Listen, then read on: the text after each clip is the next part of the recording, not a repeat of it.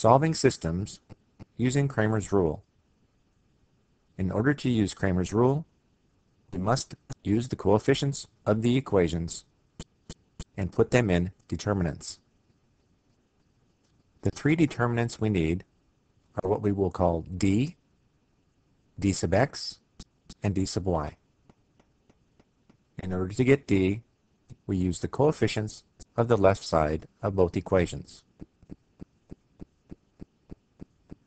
To get the d sub x determinant, we use the coefficients of y and place them here. And instead of using the coefficients of x, we use the last two numbers in place of x.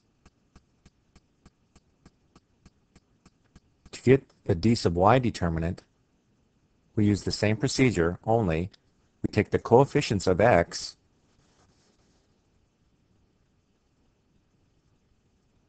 and place them here. And instead of using the coefficients of y, we will again use the ending numbers in place of the coefficients for y. Now that we have all three determinants, we will simply solve each one and get those values. 3 times 1 is 3, minus negative 4 times 5, which is negative 20. And 3 minus negative 20 is positive 23. 1 times 1 is 1, minus negative 4 times 17, which is negative 68. And 1 minus a negative 68 is 69.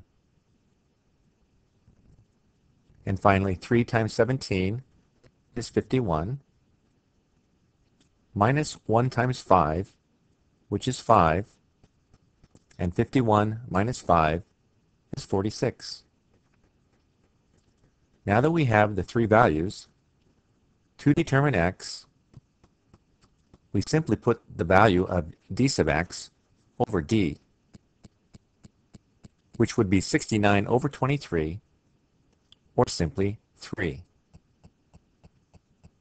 To find the y value, we simply put d sub y over d, which would be 46 over 23, or just 2.